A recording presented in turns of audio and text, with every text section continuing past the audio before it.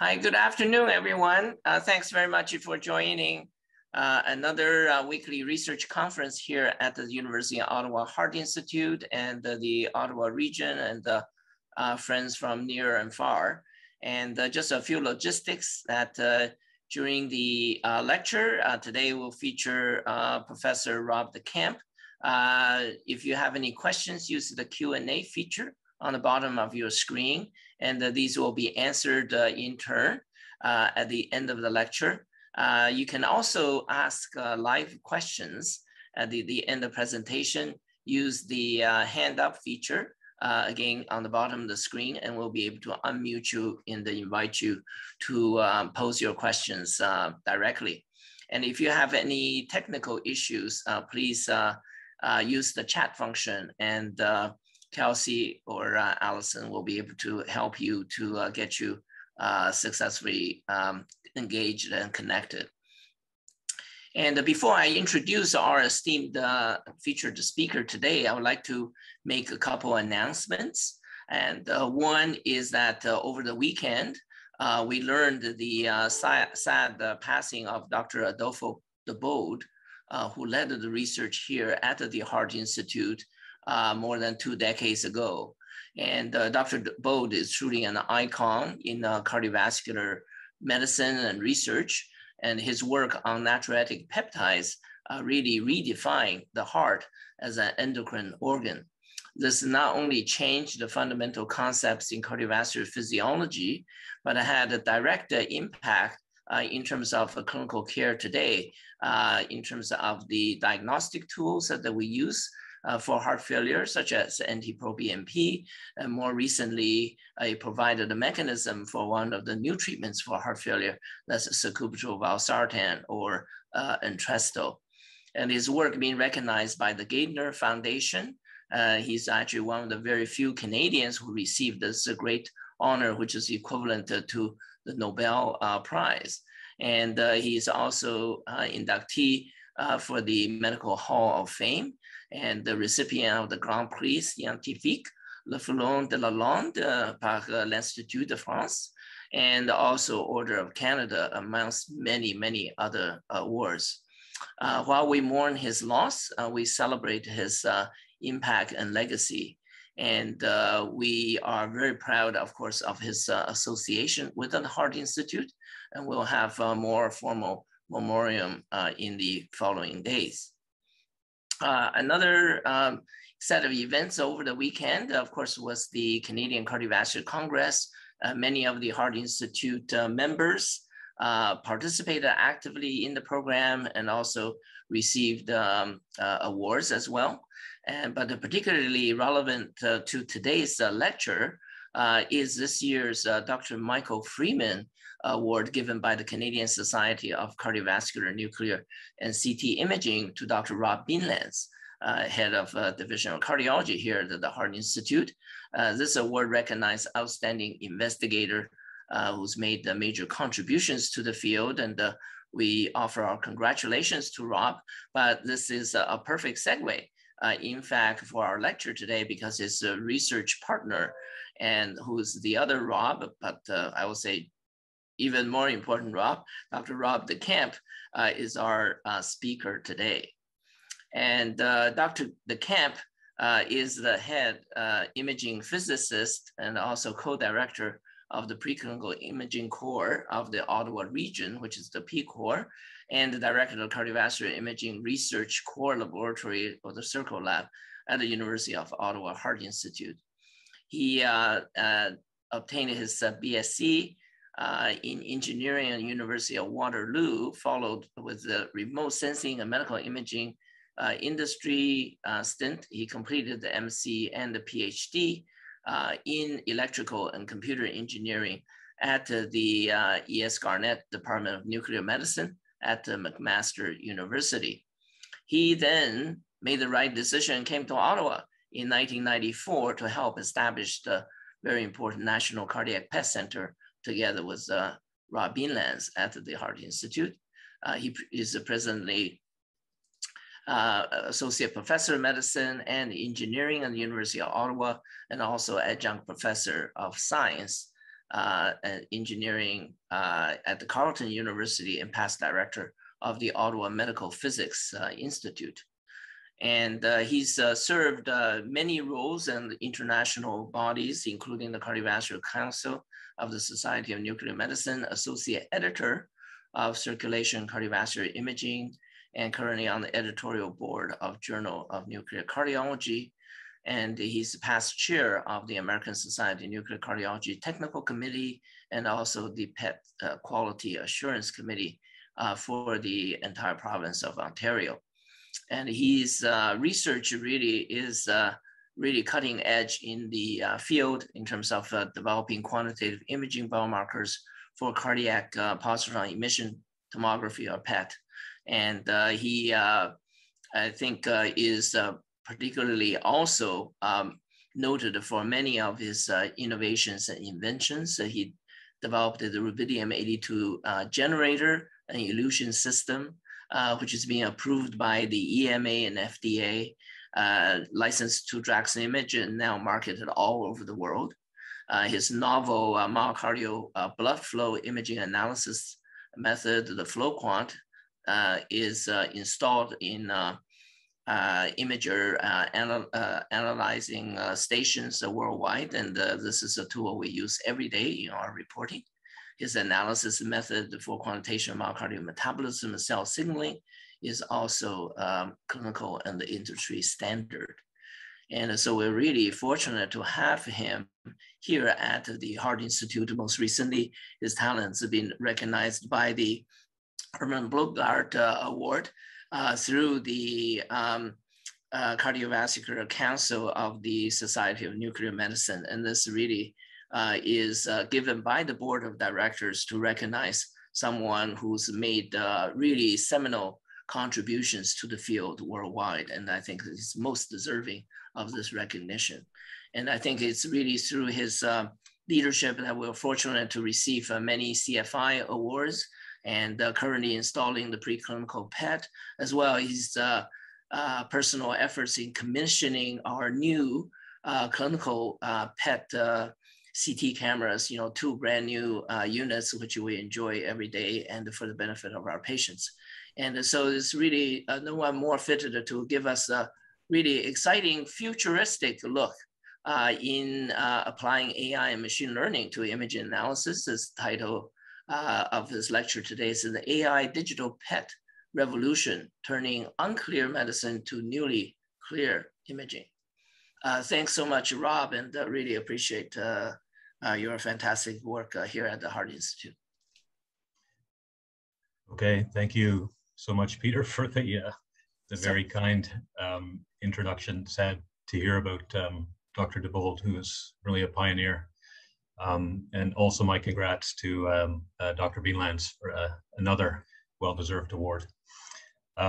So I thought I would focus my talk today on some of the new technology that we've recently acquired, and also used some of my slides from the kind of Blumgart Award to kind of show some of the challenges that we've had along the way, and I think will help to put the capabilities of these new technologies in perspective.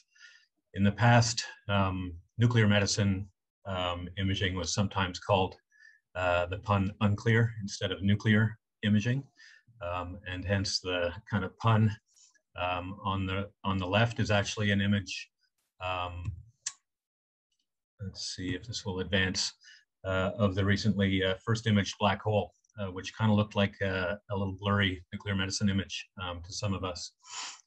It's recently been upgraded with some polarized light to give it, some improvements, and compared to those on the right, which is a rubidium PET image from a few years ago, sorry, FDG, our new technology is really revolutionizing and giving us a much clearer picture of perfusion and metabolism and cell signaling.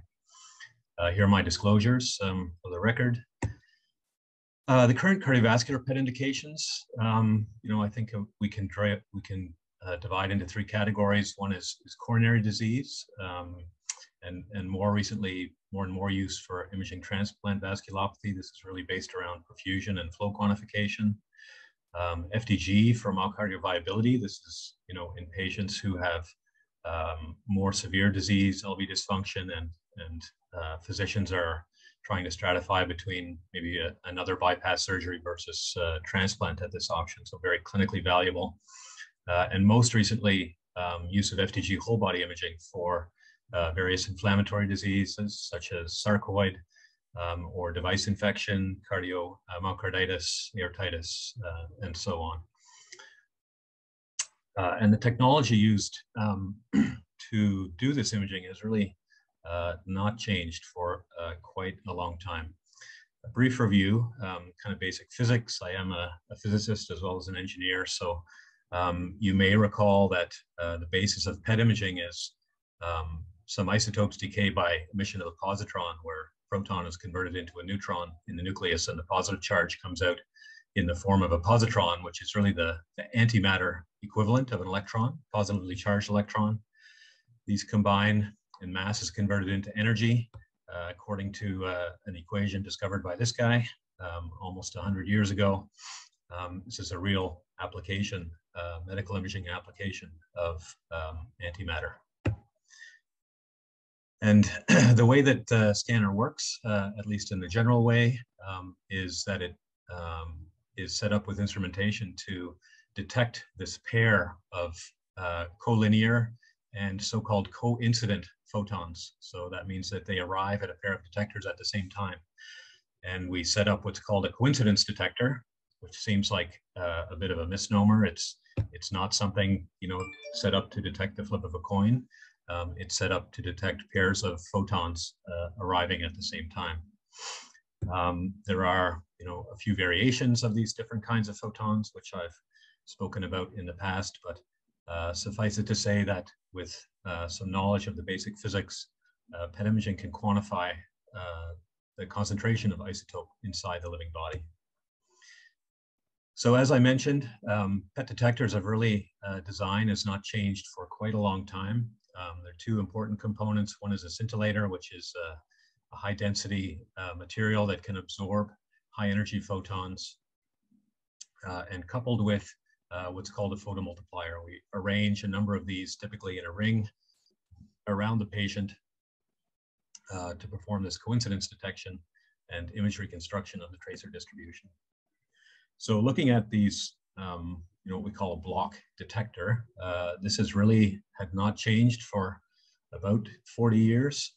The scintillator or scintillation detector, sometimes divided into some smaller units and coupled with these photomultiplier tubes, which are fairly large and kind of bulky creatures. And this really limited the size to which each of these individual detector elements could be cut. And for a long time, these were on the order of a few millimeters, kind of 6 to 8 millimeters. And that really determines the spatial resolution of PET images for many years. Here's actually what kind of a mock-up of what one of these things would look like. A photomultiplier tube is literally a glass vacuum tube with a set of anodes and dinodes, the purpose of which is to absorb the visible light that's produced by the scintillator and amplify it into an electrical signal that can be read out at a particular position and a particular voltage corresponding to the energy that was absorbed. But it's really remarkable to me that 40 or 30 years after vacuum tubes have disappeared out of commercial electronics, they still have been used in state-of-the-art imaging equipment. This is a nice figure of kind of progression of PET count rate sensitivity. This is kind of a physics index, over the course of about 15 years, published by John Moody in Michigan. When we started, as Dr. Liu mentioned, 1995, shortly after I came, the Institute invested some money. There was enough money not to buy only a partial ring of detectors, and this was a relatively new idea that helped us to get started in this business. The first installation, we can see Dr. Beanlands and Dr. Ruddy Ross Davies, the nurses and technologists, May and Mary, who are here, as well as myself at that time. And, you know, the three initials, Ruddy, Beanlands, deKemp, you know, came together. I should have known it was my destiny to be working with a tracer called rubidium, which has formed the basis of much of my research for the past 20 years. We had a radiopharmacist who helped us, and Dr. Beanlands made a connection with Physicist in Vancouver, who had some technology to build generators, and we brought this to Ottawa, built our own generators and injector, and started a rubidium imaging program in 1997 because there was no cyclotron here yet to make the short-lived isotopes that are typically required for PET. And this is what spatial resolution looked like, you know, 95, 2000s, even up to 2010. Rubidium pictures on the bottom from the generator, FDG, which we shipped from Montreal or Hamilton for many years. And, you know, if you look at the lateral wall here, if you squint really hard, for those of us that know Seinfeld, here's George trying to see, you know, a faint perfusion defect that's got FDG excess. And this so-called perfusion and metabolism mismatch is an indicator of hibernating myocardium, which formed the basis of our program initially. Christian Weifels recently wrote a nice review paper on this. Here we see when you add color, it can kind of help to point out the differences a little bit more. We have, you know, red is maximum, green and blue are minimum. So we have kind of a green perfusion defect here with maintained FDG. And this shows us that there's a mismatch or hibernating myocardium in this area, compared to the opposite case where there's a reduction in perfusion here in the septum and matched metabolism defect. This tissue has already irreversibly remodeled into fibrotic scar tissue and will not recover function, even if it's revascularized. And Dr. Beanlands, of course, published the seminal RCT trials on the PAR studies, which are now cited and used widely to direct revascularization. My own early interest, as I mentioned, was in blood flow quantification. We were fortunate to hire this brilliant mathematician, Mireille Lortie, and develop methods for blood flow quantification using rubidium, which at the time was, you know, really considered a kind of second-class tracer and one that would not be suitable for blood flow quantification. Dr. Beanlands, again, intimately involved. We started to be able to attract international fellows. This is Kichiro Yoshinaga, who also sadly passed away last year. We developed software, which Dr. Liu mentioned, called FlowQuant. This was a tool that we actually use for all of our research studies, but clinically it's become a workhorse for blood flow quantification. Really the brainchild of Ron Klein, who's now nuclear med physicist at the Ottawa Hospital, and Jennifer Renaud, who's moved on to industry working for India, who makes the 40M clinical interpretation software. So with these early experiences and some improving reputation and achievements in nuclear cardiology in Canada, we managed to, again, under Rob Beanland's leadership, secure a substantial CFI grant to buy a cyclotron and install a current state-of-the-art, at the time, PET-CT scanner. We started with a Discovery, a GE Discovery RX, and then later upgraded to a 690. And what this gave us was really CT, accurate attenuation correction with co-registered CT. So we see the CT scan, X-ray CT in gray with soft tissue and the lungs in black, and the PET data in color superimposed here. But really, albeit this advancement, which was really honestly directed towards oncology imaging, PET resolution, you know, really was still not substantially improved, still around 10 millimeters. The scanner gave us capabilities for what's called list mode imaging. So from a single injection, we record all of the raw data and then can replay that data in a kind of simulated acquisition to get static images, ECG-gated images in diastole and in systole to measure LV volumes. But more importantly for my interests was the ability to get from the same injection a dynamic image series following the tracer distribution from the time of injection and using the FlowQuant software to estimate or quantify myocardial blood flow in absolute units of mils per minute per gram.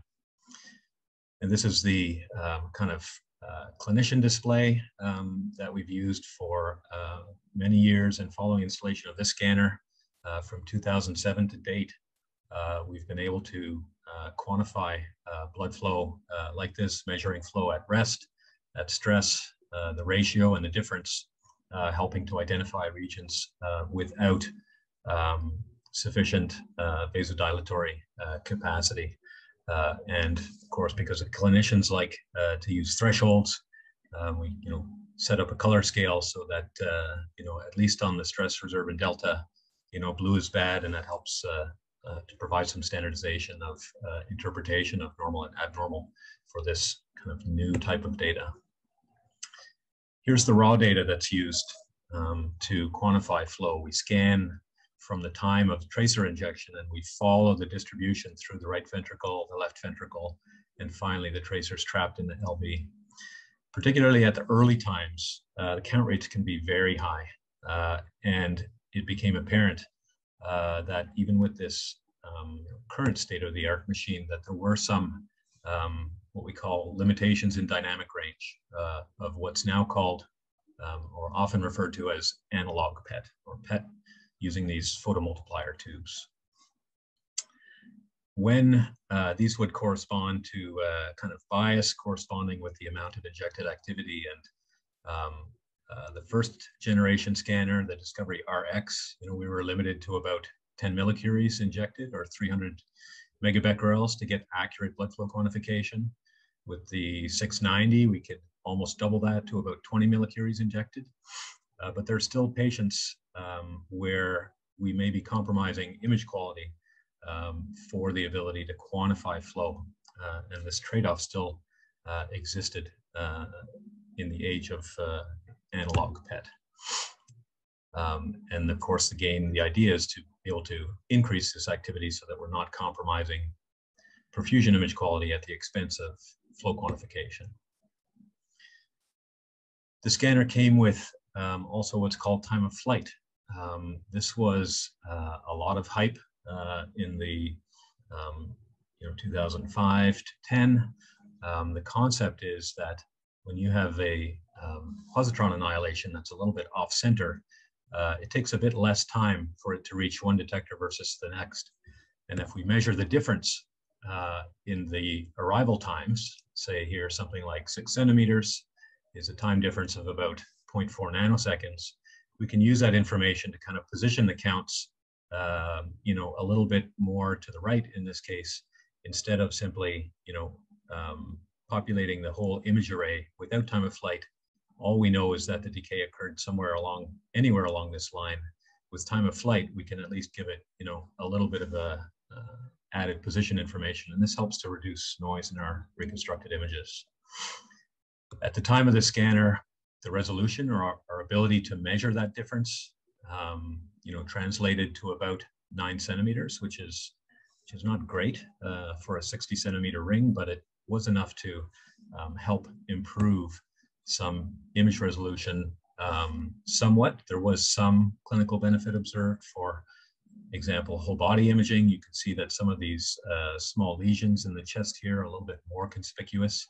When you add time of flight, kind of what I call first generation or 1G activity in the bones, a little bit more visible, probably indirect improvement with scatter correction. But really there were disappointingly only marginal benefits, honestly, for cardiac imaging applications. We also started to investigate respiratory motion, and it became apparent that with the image quality, improved image quality that we had with the PET-CT scanners, some of the defects that were being observed were potentially caused by this motion of the PET images compared to the static CT that was used for attenuation correction. What we could do in this case was simply freeze the motion of the heart to a position that was, well aligned with the CT. Disadvantage being that we only are using a subset of the counts. The image quality was reduced. So I'm going through these things, and I will come back to them, each of these, when you address with some of the new technology. We published a case report, showing these kind of appearance of these opposing wall anterior and inferior defects, and simply by selecting, an end expiration phase that was matched with CT, in cases where there was substantial respiratory motion, at least we could salvage the study and interpret, in this case, normal or low risk kind of first generation respiratory motion correction. Chad Hunter, and with some collaborations with Ron Klein and Luca Persotto in Italy, brought to our attention this concept of PET reconstruction, not only of the activity distribution, but of the attenuation distribution. And this can be done in theory, but in practice, you need time of flight information for this method to converge reliably. And Chad was able to develop a prototype of this for rubidium imaging. And here you see the transmission image kind of moving, the diaphragm moving up and down. It's a little bit noisy, but we can now superimpose on top of it the moving PET distribution and avoid this kind of brightening artifact that happens when the PET image is misregistered with the CT. So fast forward about 12 to 13 years, we had a lot of effort developing rubidium from a clinical research tool into a tool that now has established clinical guidelines that we've contributed to, and importantly in 2018 had insured service finally approved for rubidium, in addition to some support for the generators. This was a huge undertaking that was facilitated by Rob Beanlands and my interactions with Ontario PET Steering Committee, and really by Rob Beanland's elegant political navigation. And importantly, with the clinical recognition of this CCO, which manages the fleet of PET-CT scanners in Ontario, mostly for oncology, obviously, but also had a budget and support for cardiac imaging indications. And in 2019, the stars aligned. We had 2 old systems at that time and a brand new imaging center, which was ready to receive replacements. And we're fortunate to receive funding for that replacement. So going back to our progressive improvement in scanner sensitivity over time, we have now 2020 approval and installation of a Siemens Biograph Vision.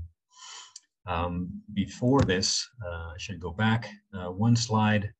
Around kind of early 2010s to 2015 was the new digital technology, which started to become integrated into the commercial systems. Philips was the first with Varios, then GE. And instead of photomultiplier tubes, or the vendors started to manufacture the systems with what's called a silicon photomultiplier. And Siemens was a little bit, honestly, late to the game, but when they came out with the machine, it has the highest sensitivity and imaging performance of any of the systems currently on the market. So what is the difference? Here's another kind of view of kind of what we call now analog setup, a scintillation detector with photomultiplier tubes coupled to the bottom of it. And we got many large photomultiplier tubes shown here as the circles mapping to, a number of small detector elements. With the silicon photomultipliers, we have now direct interaction of the visible light photons that are being produced in the scintillation detector with silicone microcells, each visible photon will interact with one of these microcells and trigger an individual count, each of these tens of thousands operating in Geiger mode, and tens of thousands of photons being produced.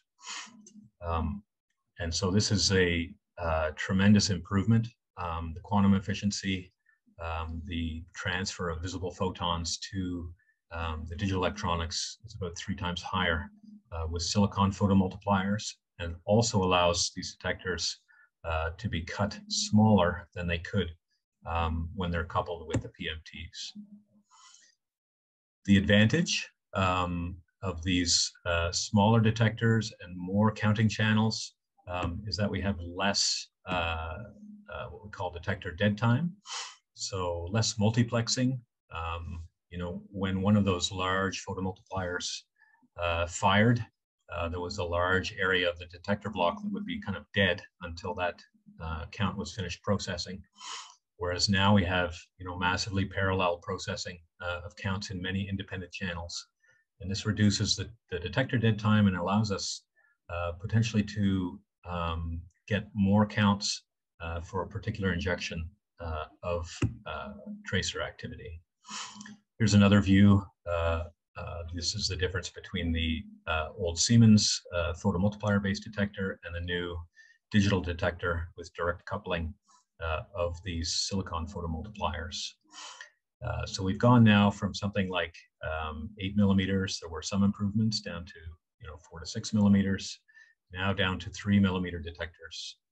And if we look at the resolution as a function of the square face of this, you've got something like 7 times improvement in XY or image resolution.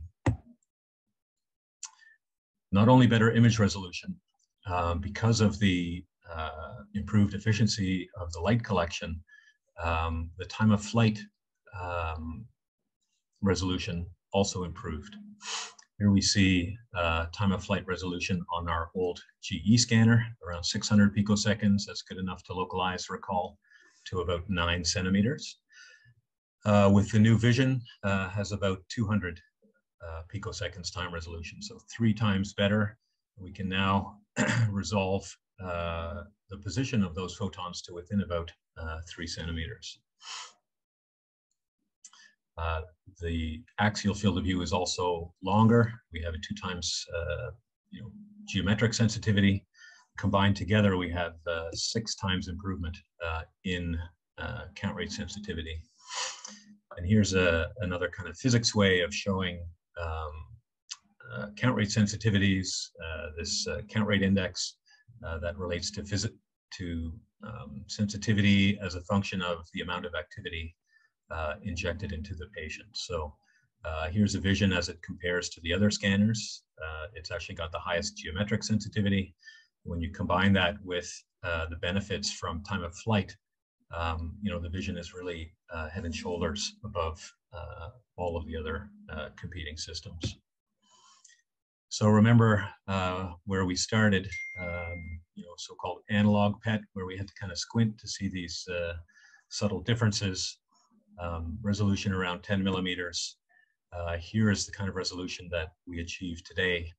Again, we have CT in gray, PET images in color, and the fusion images superimposed on the right. We can see now tremendous improved contrast resolution, so very black backgrounds. We can see often, this is an FDG study, papillary muscles, anterior, posterior, right ventricle myocardium is almost always clearly visible. Even the thin walls of the left atrium, the right ventricle and the right atrial walls often well visualized. And so this is really opened a new window into more confident diagnosis and potentially new cardiovascular indications looking at these smaller structures. So here again is our George Costanza. It's almost like he's gotten a new pair of glasses and he's seeing clearly. Not only image quality or image resolution has improved. I mentioned that previously there were limitations in dynamic range, right? When we injected more activity, particularly for obese patients, we would typically like to be able to inject more activity for those patients to help maintain image quality. And some previous work with whole body imaging showed that, you know, as patient weight increases, image quality really decreases as a squared function. So in theory, to maintain image quality, you know, independent, to get the same image quality in the largest versus the smallest patients, we really should be injecting dose as a squared function of body weight. This is some work that Anna Tavusi, one of our fellows, has been helping to investigate. For many years, we've used dose as a linear function of weight, at least to try and help mitigate somewhat, but that was the best we could do with the previous generation. On the new system, we've switched to what's called quadratic dosing. Here, in a small patient, only 2.7 millicuries injected, and we have equivalent image quality. In a very small patient. In a very large patient, we need to give, you know, lots of activity, 60 millicuries in this 150 kilogram patient. And it seems that, you know, comparing image qualities, so signal to noise versus patient body weight, in the past with linear dosing, you know, larger patients would have lower image quality. With the new quadratic dosing regimen, you know, we have really flattened that curve, and patients now, even the largest patients, should have the same image quality as the smallest patients. We're, in essence, saving the dose in our population from the small patients and shifting that over really to the largest patients who need that high dose to maintain image quality. We hope to start a quality improvement initiative where we can implement this, you know, even for the patients above 150 kilograms with the help of Draximage. We've been looking more and more at the effects of motion. So I talked briefly about the issues with respiratory motion, and we had a, you know, first generation method to try and correct for patient respiratory motion. There are other forms of motion as well, patient movement in perfusion imaging, as well as dynamic flow quantification. And here's an extreme case, for example, with a lot of respiratory motion.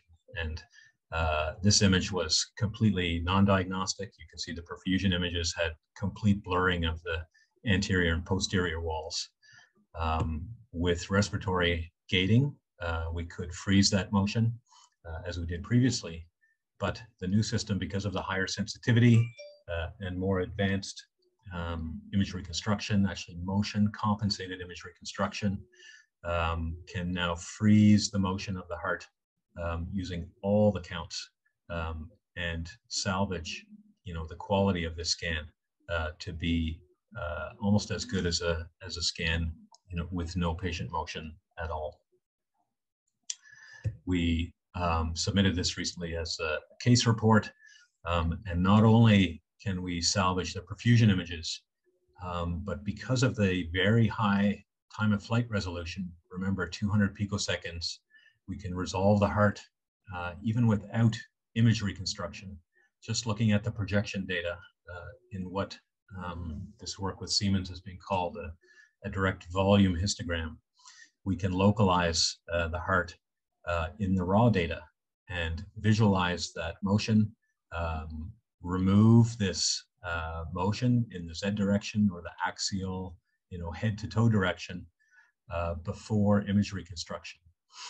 And what this amounts to is allowing us also to remove respiratory motion and some patient body motion that also occurs typically in the head to toe direction, and move from these completely blurred images to images that are sharp and can also be quantified in terms of mils per minute per gram. So you can see here before correction, very apparently heterogeneous flow with reduced maximum flow. After correction, we have something that looks more homogeneous, consistent with a normal scan and a normal quantitative flow response around 2.5. So we hope that this is still in the prototype development stage, that this will become clinically available for our patients in the near future. So digital PET, I think, is adding a lot of improvements, improved spatial resolution, improved sensitivity, and improved dynamic range. And these are allowing us maybe to add emerging indications for microvascular myocardial diseases, ischemic or non-ischemic cardiomyopathies like hypertrophic cardiomyopathy, where we may be able to resolve, for example, the endo versus epicardial flow. Non-obstructive athro, the so-called NOCAs, INOCA, ANOCA, MINOCA. Fiability imaging, we'll be able to look at the thinner RV and even probably atrial metabolism. Maybe not atrial perfusion, but certainly atrial innervation, which we started to investigate with our EP colleagues. And, valvular and vascular remodeling diseases using new tracers such as sodium fluoride, which is an agent, a tracer imaging microcalcification. So for those who are interested in some of these emerging applications, please let us know if you have ideas where you want to look at molecular imaging in small structures. We may be at the point now where we can start to develop those clinical applications. So that is the digital PET portion of the talk. I put AI at the start of the presentation to try and entice some of you to try and hopefully join. So I'll give a little bit of a summary of some of our work in the AI field.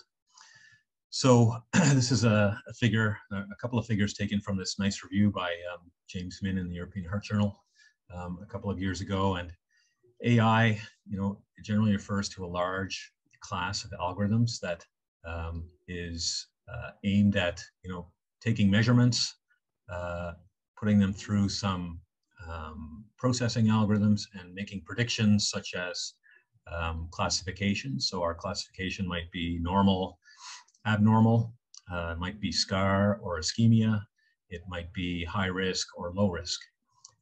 Image segmentation, identifying different portions, RV, LV, atria, for example. Natural language processing, taking reports and trying to abstract the data out of those, clinical reports, for example, that may have been dictated with variable vocabulary and grammar. And interestingly, image denoising, which I'll show you an amazing application at the end. So in general, the concept of AI is highly dependent on model training or model development and training. We have several elements, typically a data set, which includes, our measurements, which are, our input data, and it should produce our predictions or our output data, which might be, in our case, diagnosis or prognostic outputs. We use this data and divide it into training and test sets, and use a procedure called cross-validation, where we kind of mix and match training and testing sets to optimize parameters of the model. And once the model is established, good practice is to then evaluate it on a completely independent test set that was not used to train the model parameters. There are a number of different AI model categories, and I think of AI as a combination of signal processing and numerical optimization. There are numerical methods, for example. Even some of the what would be considered traditional fitting methods could be considered AI. Multilinear regressions, principal component analysis for diagnostic applications, for prognostic applications, multivariable logistic regression, or more advanced lasso logistic regressions could be considered, AI in the most general sense.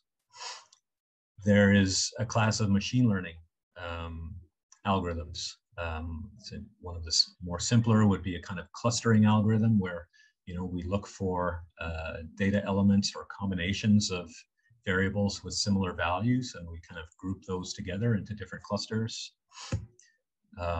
Another approach to grouping is called the support vector machine, where we focus more on the boundaries between the different parameter values. And here's a simple linear discriminator, but the discriminators can have, you know, arbitrary shapes in arbitrary dimensions. It's a very powerful technique. Random forest trees, so we can take our inputs and kind of connect them in trees with different numbers of branches and levels and leaves per branch. And these are kind of some of the parameters of the random forest that can be optimized to, in the end, you know, predict our output of either, you know, healthy or unhealthy or high risk and low risk, for example. And then the other main class is deep learning algorithms. These are some of the common ones are called a multi-layer perceptron, which is really just what we call kind of shallow learning, maybe an input layer and one or more hidden layers coupled with an output layer, or a convolutional neural network, which might have, you know, many hidden layers and be fully connected of every input with every node in the hidden layers to perform, you know, data abstraction. And the idea is that the weights of each of these connections becomes progressively optimized or weighted to be able to predict the output as a combination, a linear combination of the inputs. Really, in our field in nuclear cardiology, Piotr Slomka at Cedars-Sinai has been the leader in this area. Show, in fact, two figures from two different journal articles, amazingly, in JACC CVI.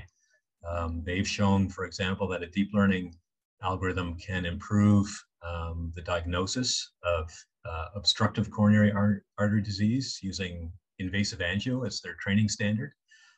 And deep learning achieves a better ROC area compared to standard perfusion quantification, what they call the total perfusion defect.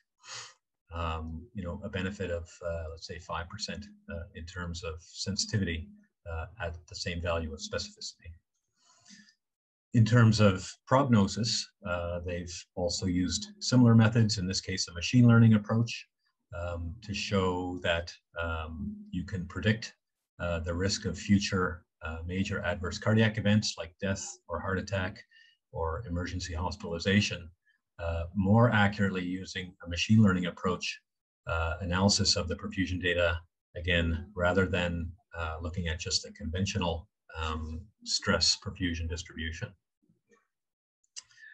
One of the, despite the tremendous advantage of this, one of the limitations is that really only a fraction of our patients go on to angiography following nuclear perfusion imaging, and that can bias our results to those that are, you know, probably higher risk. So we've taken a little bit of a different approach, and this work was done in collaboration with our colleagues at MITRE. I have to say a big thank you to Dr. Massana, who linked the Heart Institute together with scientists at MITRE, which is a US non-for-profit think tank, as well as Dr. Liu and the Biomed group, who has set up here in Ottawa a high-performance computing system with the help of Pascal Thériault. And we have, you know, been taking advantage and using this collaboration really as a learning experience to try and help us accelerate our work in this area. So, because we don't have angiography in, you know, all our patients, maybe only 10 to 15%, initially we looked at whether we could use, in fact, just the clinical reports as our training standard, and see could we train a network to diagnose either normal versus abnormal, and also to localize disease, a scar or ischemia in each of the three coronary vessels. So we took a sample of 3,000 PET scans with myocardial blood flow only used as the data input, and the output as either abnormal or normal, or scar ischemia in one of the three vessels. It's kind of the distribution of our training cohort. There was, on the order of 10 to 15% of patients with scar or ischemia in one or more of the three vessels, and overall normalcy rate of about 50%, which is a good distribution. You want to, in general, have good coverage or representation of normal and abnormal in your different training classes. Following the methodology that I kind of showed briefly in the MIN review paper, we divided our data set into training sets and validation. And here's the kind of internal loop for tuning different models of the traditional machine learning or the deep learning parameters, and then an evaluation or holdout set for evaluation of the model accuracy.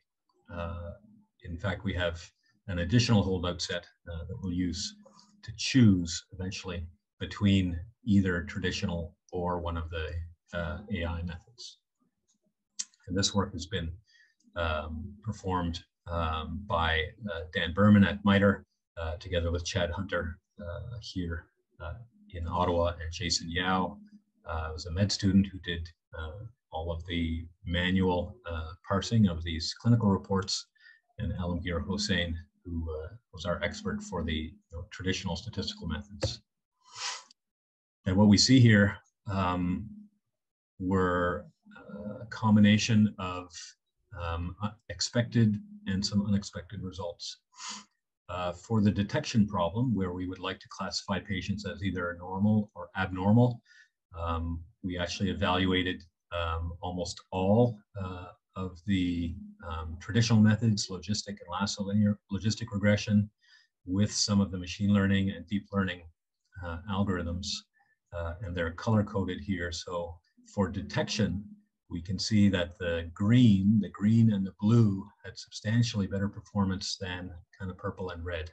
And these were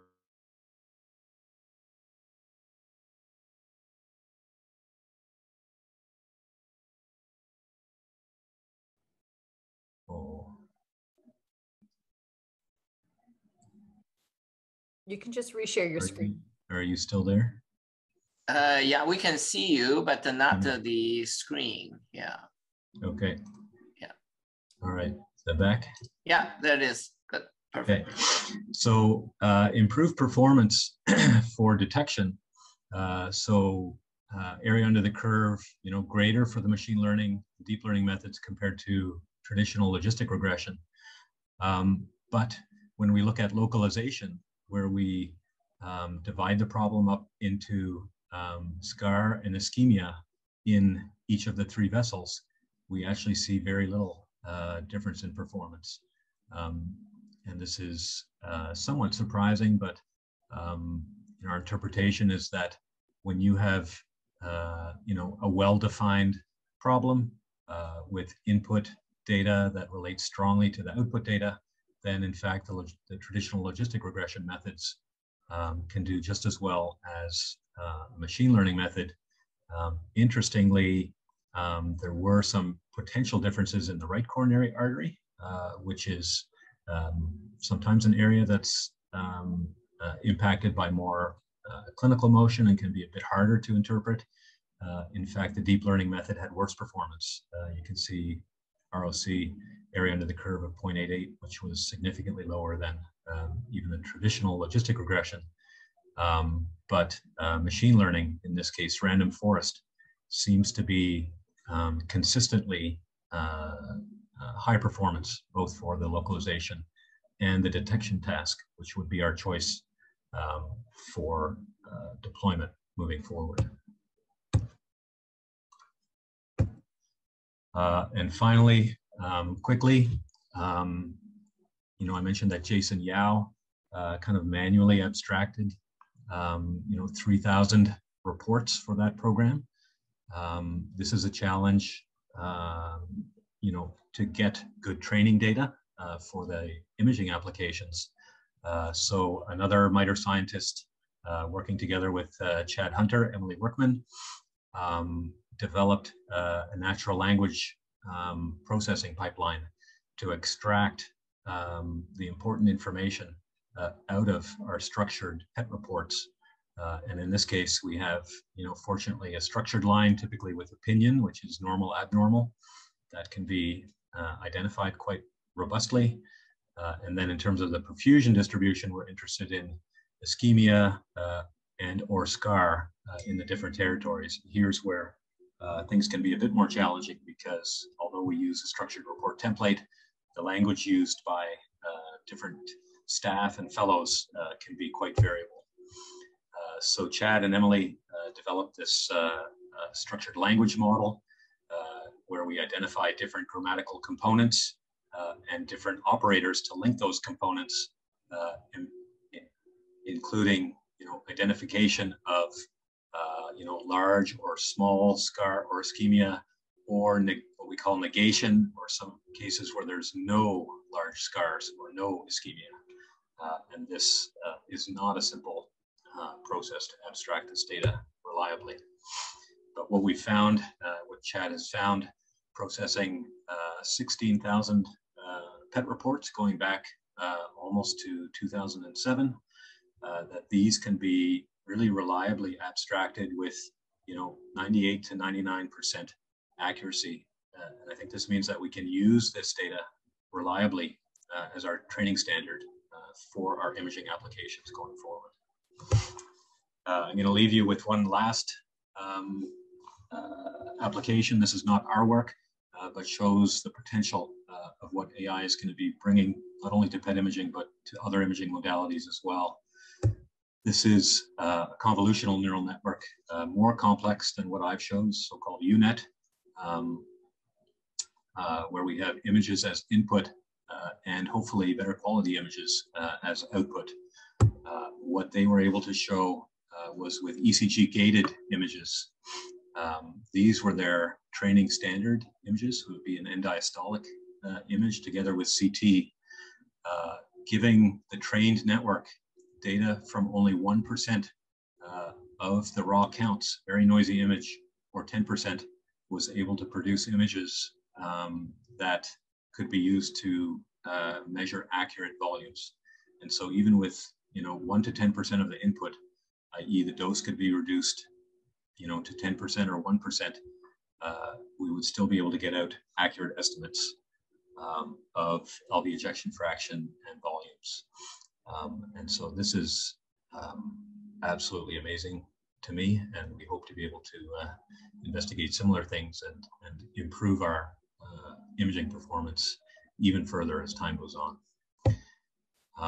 We have a proposed network that we're looking at together with Jubilant Draximage, where we'll combine clinical variables with images, develop AI models, and hopefully expand our diagnosis, not only of coronary disease, which has been the focus in our field so far, but non-ischemic cardiomyopathies, microvascular disease, and the so-called NOCAs, as well as traditional prognostic risk stratification. So that I will thank you. Of course, none of this is my work done in isolation, and I have to thank my clinical colleagues and collaborators, of course, most importantly, Rob Beanlands, Ron Klein, Jennifer, who developed a lot of the technical methods, Terry Ruddy, my other colleagues in nuclear cardiology, who've supported me over the years. Thank you. Well, thanks so much, Rob. This is just an unbelievable journey, and this is fantastic in terms of all those historical pictures. This is just absolutely amazing, and of course the amazing images that the new scanners are able to bring forward, and of course all the work that has been taking place in between, just simply outstanding. So, and of course your work really transform the field, but always maintain on the front cutting edge. And so including the most recent AI work, I really like the fact that you really take it, but very objective about it. And so like a true scientist rather than the clinician types. And So I don't know if there are questions, in terms of Rob Inez. Rob has his hands up, but also comment from Ross Davis, just commenting on your excellent update, great presentation. Yeah. Thank you very much, Ross. Glad you could join. Yeah. So I don't know if Rob Binez is able to. Yeah, can you? So ask the question directly. Yes. Go ahead. Can you hear me or see me? Yeah, I can hear you. We can't see you, but we can hear you. Okay. Yeah. So congrats, Rob, and congrats on the Bloomgard Award earlier, plus all this fantastic work. I think I now understand how the new scanner works, and the black box of AI is now just a little bit grayer. So appreciate that very much. I just really a perspective. I think the AI work, especially to, as you showed, to improve image quality, potentially improve diagnosis. Maybe it's because I feel the promise is so high. I've always been, it does show to be a little bit better, but not as much better as I might have thought. And so basically to get your perspective on that, number one, and then how you see it being used. They say now, we shouldn't think of AI as replacing, rather it being, AHI, augmented human intelligence. So how you see it being used in the clinical realm going forward. And then related to that, how far are we off from that? So sort of three questions rolled into one. Okay, yeah, thank you. So I think, even the work by Piotr Slomka's group at Cedars shows some marginal benefits. And I think that's really, to me, that means that, the expert clinical readers are very experienced, right? I mean, they do know how to see those patterns in, the images that they've been reading often for decades. The small number, that the machine is helping to identify, I think are potentially those cases that are more difficult, right? And those may be interpreted as, maybe possibly normal or possibly abnormal. There's a recent paper has just come out from their group, which I did not show, showing again, if you present the machine learning interpretations to the expert readers, that also helps to improve the accuracy. That's I think the answer to the initial question. Sorry, second was what? That was it. Like how we augment, how we use it to augment accuracy and so on. Yeah. So I think how far away that point, and how far away is that? Right. And so I think now we have models that are, static. They've been trained and then they could be deployed, right? I think what will be the next iteration and what would be more helpful, and I think the long-term vision of many, is that the models would continue to learn based on the continued update of the expert readers. So, you may be able to save time and have the trained algorithm, provide an initial interpretation, and if that confirms your initial view, that might help speed up your reporting and maybe save you time or let you allocate some time to spend on those more difficult cases. And if those could be then cycled back into a continuous learning algorithm, then in theory it should improve over time.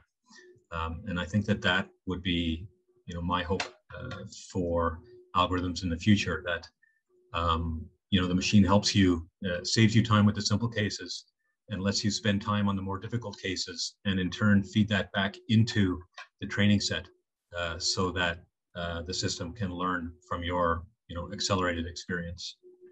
So the computer needs continuous education just like we do. in theory, then it should improve as your experience improves. Then you would like it to improve as well. It doesn't have to. If you only train it once and you move on from that, then it's not going to improve. So you have to put that in place. Yeah. But I think, with the beautiful new images, that's certainly the algorithm needs to be retrained. But of course, when you have such beautiful signal noise, the contribution of AI gets smaller and smaller, right? And and also has some implication for trainees as well. I think the AI can help in terms of training the trainees, but it must be avoided in terms of the trainees gets lazy, they just use the AI to read it. They don't bother to actually figure out what's really behind the images. But I mean, you can think about, it's not really applicable for PET because PET is, mostly available in academic institutions, but, for other imaging applications like echo, for example, if you can take, the experience of a 40-year experienced radiologist and provide that to a remote community, like that would be tremendous, right? Yeah. Also, we've seen that evolution even in clinical medicine. People were outstanding auscultatory clinicians that could listen to the heart and get pretty good accuracy. Probably not as accurate with our ears now because we have echo, we have technology that's advanced. And I would see this as, like you say, allowing one to spend time on other things, or like you say, the more difficult cases, especially when a lot of the work can be done by the computer when it's a straightforward case. Great, very exciting. Yeah, so thanks both Robs, and sorry, I have tons of questions, but I guess I'll reserve ask Rob on a separate occasion. I just realized the hour has flown by, and sorry. No, it's a great presentation, fantastic work, and so educational, but yet at the level in which clinicians can understand, but while sort of understanding the exciting. I think the new frontiers that actually is going to offer, and certainly like to explore those with you down the road as well. Yeah, so I just like to take this opportunity to actually thank Dr. Rob deKemp and sort of for all the amazing work he's done and his contributions. In addition to the wonderful lecture today. And thank you very much for joining us on this occasion as well. So take good care, everybody, and see you next week. It's Jason Adjunt on the new insights on atrial fibrillation as one of these ovation rounds. Take care. Bye-bye.